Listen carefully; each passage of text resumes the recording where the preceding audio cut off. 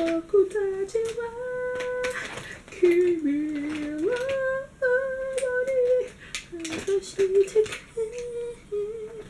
back to my channel.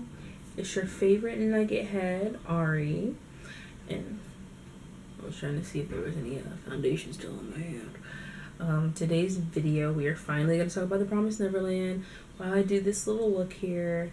And I like to keep these little intros short, but I will start to add, follow me on Instagram and Twitter. Plugging. I'm going to start plugging. And also subscribe if you end up liking this video. And I mean, obviously like the video if you like the video, duh. But yeah, let's keep it short and let's get into the video once again. So sorry. Putting just some stuff that's gonna be out of order again. Sorry. So let me just like prime my face while I wait for, you know, some of the noise to go down. I'm filming outside of the time I normally film because I wanted to do some makeup, kind of get my mind off of what's going on in the world right now for a little bit. So I decided, like, oh, why not, you know, do my makeup? I was like, well, you know what, if I'm gonna do my makeup, why don't we make it kind of productive and film it, you know? So as you know, like, I missed a week. Obviously, you know, I didn't want to post because it just didn't feel right. I recorded a kind of like a rant about how crazy stuff is. Sorry. I recorded a video kind of going on like a little rant about what's going on, but I decided not to edit and upload it just because it doesn't feel right. Even though I've been like very vocal about, actually do some makeup. I've been very vocal about, you know, change that needs to be seen in the makeup industry. And it would be, and I said it in that video that I'm actually never gonna upload because I'm gonna delete the footage.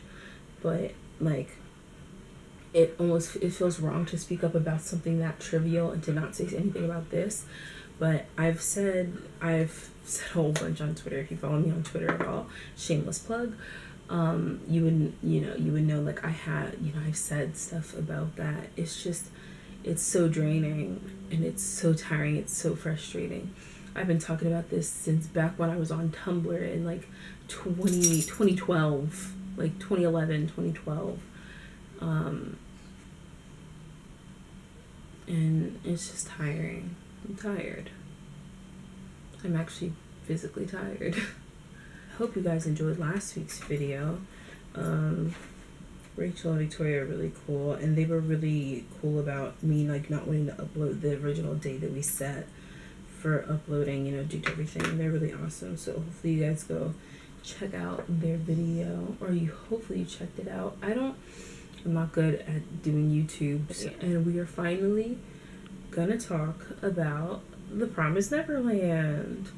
I know I put it off for like basically 3 weeks now, almost a month at this point, but we're finally going to talk about it.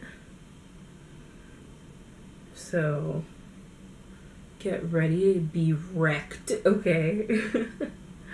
The Promised Neverland is an anime that came out 2019. I think it was fall 2019. I don't remember. I don't really pay attention to years the shows come out. I just be watching them whenever. It's basically a show about a bunch of children who are in an orphanage, and 3 of the most intelligent children there find out a terrible secret. And they work, and from there they plan their escape. Oh, you guys like my tan? I got tan. I was at my grandparents' house helping with yard work the other day, and I got nice and tan. Sorry. Like I said, it's children. They're in an orphanage, and they find out a terrible secret. That secret is that it's not really an orphanage, it's a farm, and they are cattle for these creatures that eat their brains. And the smarter you are, the longer they let you live, so you can get smarter and more mature and your brain tastes better. So these 3 children, Emma, Norman, and Ray, they enlist two of the other older children, Gilda and Dawn. They tell them about the secret and they all plan their escape. There's obviously, you know, lots of obstacles in their way, such as, first of all, them being found out by their mama that they know the secret. And, you know, she obviously takes measures so that she won't, you know, so that it won't happen, because that's on her. And it's just crazy. From just watching the show, like, I'm extremely excited about the next season, because it should be awesome. Like, we'll probably do a lot more world building. Like I did last time, I'll tell you about the main characters. Oh, this is a lot of product. Oops. We have Mama, their caretaker at the orphanage. We have Emma. She is kind of our main protagonist. And she's very smart, but she's very emotional and stubborn and, like, headstrong. We have Norman, and he's obviously very smart as well. And he's very level-headed. And we have Ray, and he is of course, like, they're all very smart, and he can kind of come up, he's very good at, like, tactical stuff, like planning things, but he's not as, like, calm under pressure like Norman is, and he's not as optimistic as Emma. He's a little depressed. He's like the Sasuke of the group, okay? And Emma is the Naruto, to be honest.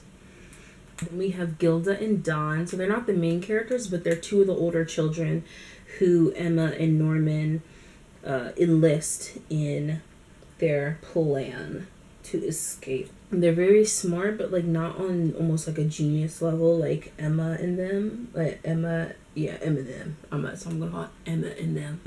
And then we have Sister Crone, and I don't know what, I just, like, yay, a black character in anime, but she crazy, y'all. She crazy, like, in a weird, unsettling way. Like, I couldn't figure her out. The show starts off as the kid, you just see a regular day in the life of these kids, except it's not quite regular because one of the kids is being adopted. And so the kids are having, you know, extra fun because she's getting adopted, and, like, wow, that's so great. And this little girl, she's 6. She has this stuffed bunny she always has with her.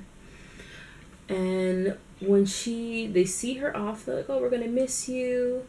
And while the kids are out playing, they talk about this area of the forest where they live that they're not supposed to go because their mama, she said it's dangerous. So they're talking about it. They're like, yeah, this is where all the kids go when mama takes them, but, like, I wonder why they never write to us. The little girl, she goes, well, when I leave, I'm going to make sure I write to you guys every single day. And they're like, okay, we're looking forward to it. Well, you know, they have dinner, and later that night, it's her time to go. So she's going, she gets her bag, she gets, like, a cute little outfit with this little hat. But, you know, she's going to her new family. It's going to be great. We love it. But she left the bunny that she always has with her. And Ray is like, oh, like, you guys should probably go. You probably could catch up to her if you go now. So Emma and Norman, they take the bunny and they run to the gate. And when they get there, they see the truck that she's supposed to go on. They're like, oh, she probably hasn't left yet because the truck is still here. They look in the back of the truck, and there is the little girl, but she is no longer alive. They're freaking out a little bit. They end up hiding underneath the truck, and they're listening on to what kind of is happening, to the conversation that Mama is having with the people who eat them. They almost get found out, but they leave and run away before they get caught, but they leave a trace that they were there because they left the rabbit. They left the rabbit there, and on their way back, they still make it home to Mama, but they do stop for a moment because Emma says, like, she wants to leave. She's like, we have to escape, but Emma wants to escape with everyone. These kids that are there, they're her family. She doesn't want to leave them there. Norman's telling her, like, it's not going to be possible to leave with everybody. You know, there's kids that are infants up to the age of 12. So it would be really hard, practically impossible, to leave with them all. But she's like, nope, we're leaving with everybody. And that's part of kind of what makes the whole plot like so difficult. Her insistence on leaving with everyone. After that, they come back and they start plotting. They start plotting their escape. So they start to plan, and eventually they tell Ray. And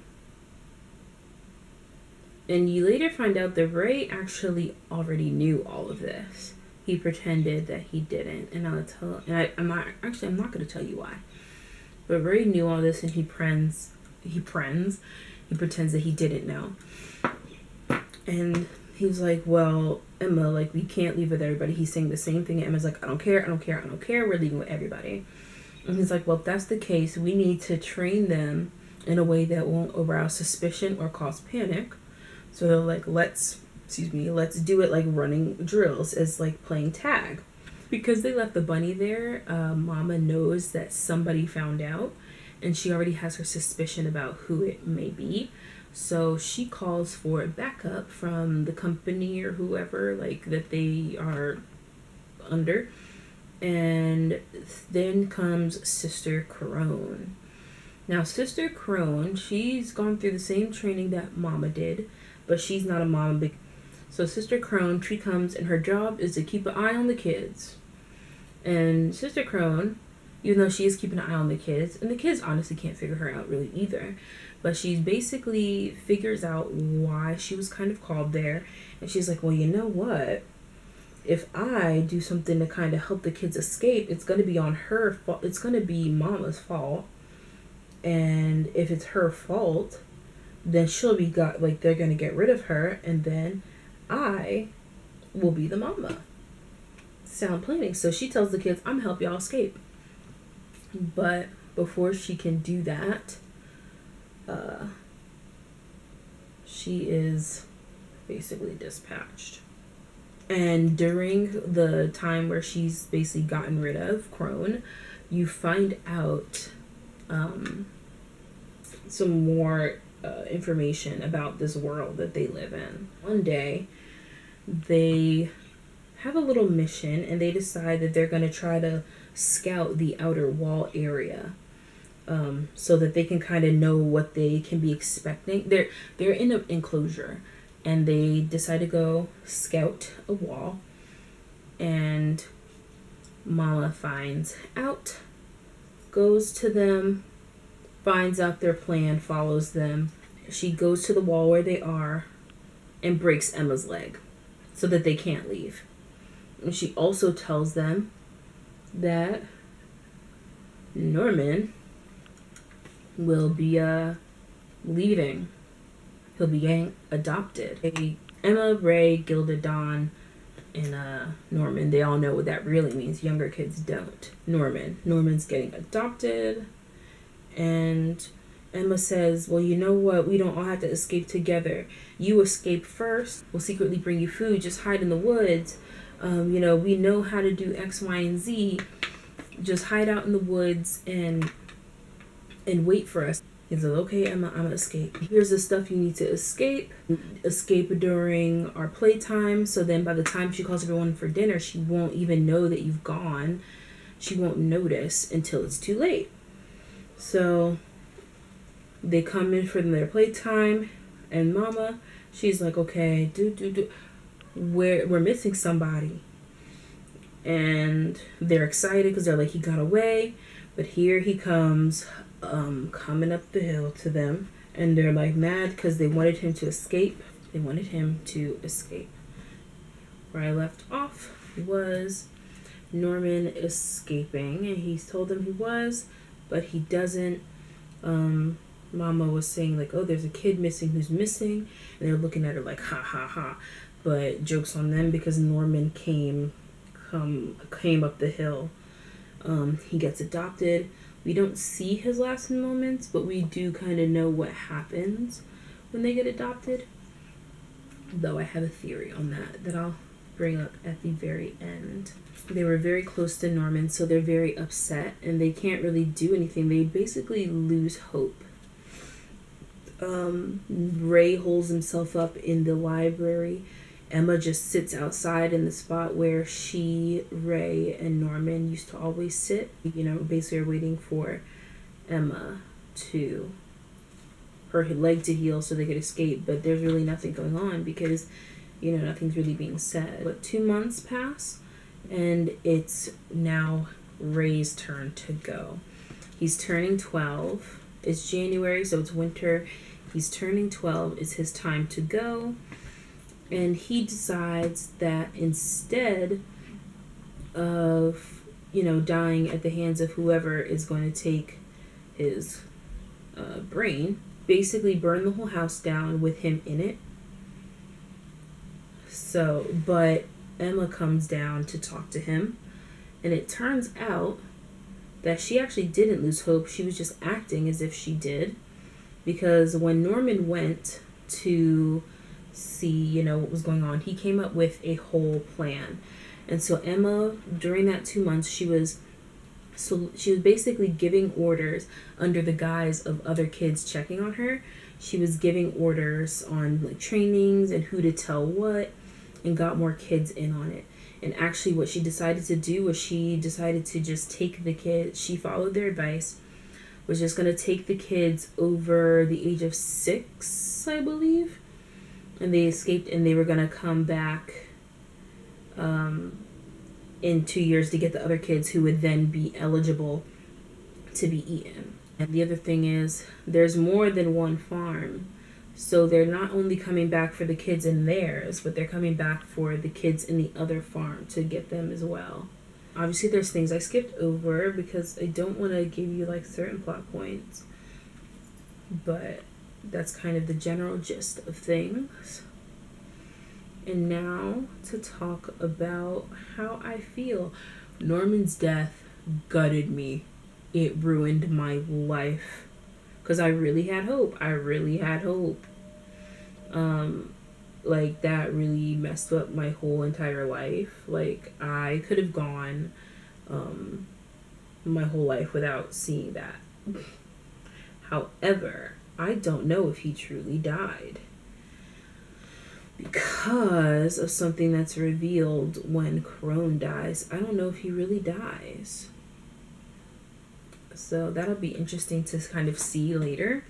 If he actually truly is dead, like we believe, or if there's any hope at all. Okay, so this is a tiny, I mean, obviously the whole video is a spoiler. I mean, I'm thinking I'm going to call this little series spoiler alert, since, you know, I'll be talking about various shows. So, like, literal spoiler. The moms have to come from somewhere.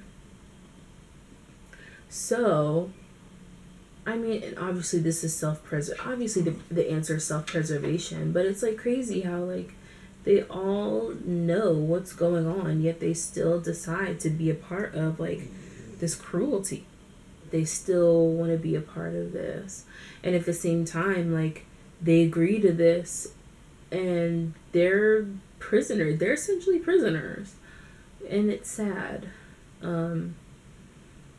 This show was wild. I'm really excited, though, like, for the next season. I gotta look up when it's coming out. Because I'm excited to, like, see more of the world and find out why their world is like this. Like, what happened to human beings? Because, yeah, I think it's set in, like, 2045 or some mess like that. So, like, what happened? What happened? Aliens. Probably, definitely aliens. I mean, if we really think about it. I didn't actually write down my questions, but it's a very good show. Like, it'll have you kind of, like really nervous for the kids, and it'll have you sad for the kids, confused, and also, like, angry. It's a really good show. It's really well done. I didn't think to write down any questions or thoughts. I just know that I felt a lot of things after watching it. It's definitely one of those shows that, like, it's kind of like not to say like social commentary, but like, because it's definitely not like social commentary on the level that like of like Psychopaths or Parasite the Maxim. Both fantastic shows, and I will gladly rewatch those if you guys want me to do a video on them. I've been meaning to rewatch Parasite the Maxim for a while anyway, so let me know if you guys want me to do that. But very well done show, and I don't think I've seen any shows like it, but I'm not gonna sit there and be like, it's so unique, it's the pinnacle of it. Like, it's not, but it's a really good and well done show. I'm watching a lot of stuff, I guess. I've taken a little tiny bit of a break from Avatar. I tried watching it the other day, but to kind of like watch something lighthearted and get my mind off of stuff. But I was watching it, and of course the episodes I was on was the Tales of Ba Sing Se and Appa's Lost Days. Like, that is not lighthearted. That's not what I signed up for. I'm hurt. So it made me like cry. And I was already crying earlier. Anyway. And that was today, mind you. It was today. But what have I been watching? I feel like I said in the other video, I've been like watching Riverdale. Even though this isn't too terrible. It really isn't too bad. Oh, so like I was saying, I've been watching, kind of like rewatching and watching stuff. I'm trying to think of all the stuff I've been rewatching while in quarantine. I rewatched My Love Story. Still like as fantastic as I remembered. Obviously, like I said, I've been watching Avatar. What else did I rewatch? I started rewatching Inuyasha. Cause sometimes I find that like I watch stuff just to be watching something. And like sometimes I do watch stuff like just as background noise while I'm like cooking or something. But I find that like sometimes I just watch stuff just to watch stuff, and I'm not really like thinking about what I'm watching. Oh, I started rewatching Durarara like 2 days ago. And that's another show, like I feel like I watched it to like consume it, but I also wasn't like paying attention necessarily. So I wasn't 100% seeing how everything kind of tied together until the end. And even watching it a second time, so yeah, like I've been rewatching a lot of stuff for that very reason. Just because I watched it just to watch it and say that I watched it, not to like have any thoughts. Granted, you don't have to watch something to have thoughts on it, like just to just to be able to say, like, you can just watch something just for the sake of watching it. I don't know, sometimes you need a little more present. Alright, so that's this look pretty much. Well, this is the look. Keeping it real simple today with like a little pop of green. Second thing, The Promised Neverland is a great show. Go watch it, go love it, go cry, okay? I can't even, like, I'm surprised I didn't write down any thoughts, like, other than how I felt about Ray's death, Norman's death. Cause like that really hurt. That hurt.